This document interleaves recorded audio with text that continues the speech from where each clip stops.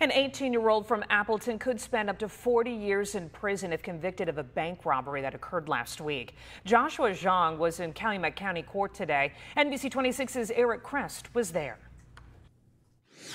Today, Xiong appeared in Calumet County Court with the support of his family.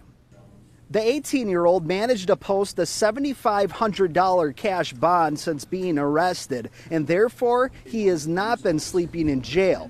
But if he's convicted of the crime, he could face up to 40 years in prison. The evidence against him is detailed in the criminal complaint, with the state alleging that Xiong slipped a bank employee a note last Thursday claiming that he had a gun and he demanded money. Now, investigators would later find a bag with clothes matching the description of the bank robber and an ID of Xiong's at an Appleton park. He was arrested shortly after that discovery with a bag of money in his mother's car.